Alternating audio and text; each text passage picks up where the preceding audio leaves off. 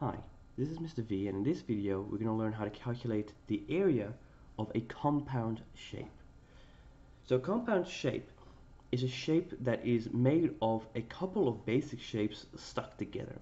So for example, this ice cream cone kind of looking shape is made out of a triangle down the bottom and a semicircle on the top. So the way we're going to calculate the area of this shape is by breaking it up into the two component shapes, area 1 and area 2, calculating them separately and then adding them up. So area 1. Area 1 obviously is a triangle, and if we use this as the base, we can use that as the height. So 20 centimeters is going to be my base times 24 is my height, and of course I've got to divide that by 2 because it's a triangle. 20 divided by times by 24 divided by 2 equals 240, and this is centimeters squared. Now the area of this semicircle, so area 2, is going to be the area of a circle, pi r squared, and we have half a circle, so it's going to be a half pi r squared. A half times pi times, alright, I know here my diameter, my radius is going to be half of that, so my radius is going to be half of 20, which is 10, so times 10 squared. My calculator, 1 divided by 2 times pi times 10 squared equals 157. We'll round it to a whole number, and that again is centimeters squared. And so the total area of this shape is going to be these two added up. So area equals area 1 plus area 2, which is 240 plus 157,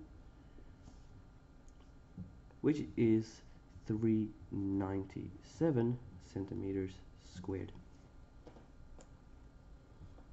Great. This shape over here is a compound shape as well. But you'll notice this is not exactly two shapes stuck together. Rather, it is one shape that has a hole taken out of it, which is another shape over here.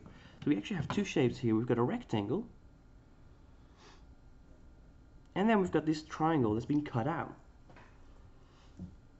So the way we're going to deal with that is we're going to calculate the area of the hole. We're going to calculate the area of the rectangle, the main shape, and we're going to subtract the two. So I will start with the triangle in this case. So this is 21. We know that this whole length over here is 47.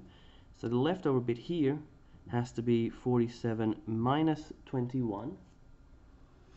47 minus 21 is 26. So this length is 26. The perpendicular height is 27. And so the area of that shape is going to be a half base times height, which is going to be a half of 26 by 27, which is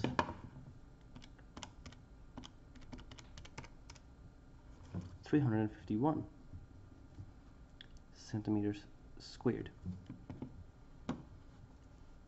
You'll notice that the order in which I calculate these separately doesn't actually matter, as long as you stick them together at the end correctly.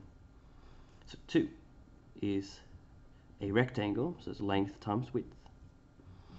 The length of my rectangle is 58